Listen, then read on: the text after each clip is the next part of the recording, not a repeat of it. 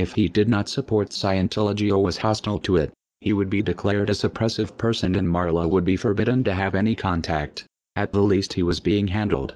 As this video shows, Kent Snyder worked regularly and closely with CCHR, actively promoting legislation favorable to them.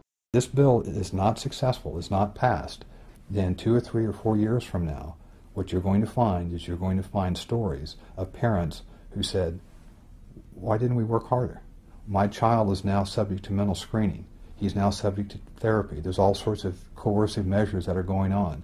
So the time is now. Parents need to understand that, and we're going to do everything we can to fight against it. This is important because there is an attempt to rationalize Ron Paul's involvement with CCHR and founding member Dr. Zass as harmless. On the Ron Paul forums, when a supporter points out the Scientology connection, another member tries to spin Zass as a great libertarian who is not a Scientologist nor is sympathetic to Scientology. This is bullshit.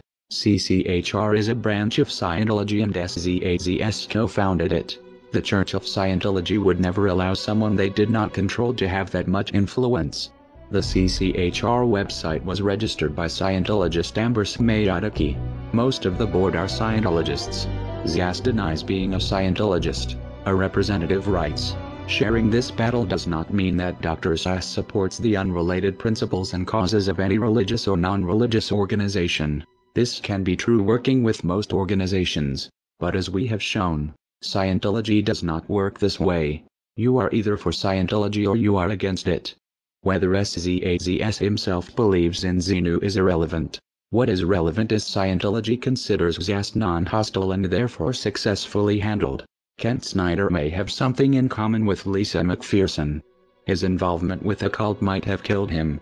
Like Zass, Scientology believes in an extreme version of personal responsibility. That disease is a result of body thetans and it is the Scientologists' fault for not trying hard enough to clear them.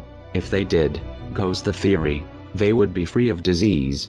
Zass doesn't push body thetans, but he does promote a dangerous distorted idea of mental illness that has the same potential effect, discouraging people from getting help because according to him any problems they have are imaginary. The CCHR was created in 1969, founded by the Church of Scientology and by famous renegade psychiatrist Dr. Thomas Zass. From day one, most or many of the senior leadership of the CCHR have been Scientologists. And for Zass, and of course this has been taken on big time by Scientology, therefore mental illness is not real illness. It is possible Kent Snyder's untreated illness and death was a result of adopting the Scientologist beliefs that his illness was his fault or not real. It would explain why he had no health insurance. Many Scientologists don't.